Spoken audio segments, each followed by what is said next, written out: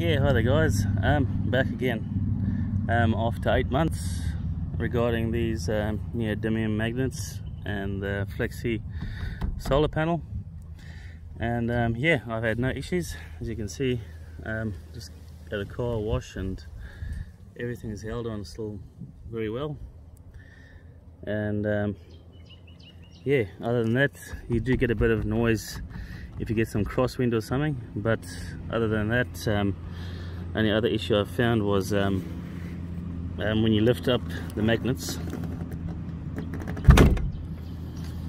you can see there's a bit of discoloration over there, but other than that, yeah, it's pretty good, and no movement at all on the roof. So yeah, but yeah, no, it takes a bit of force to get them off. So, and we've got 6 of them holding this panel down.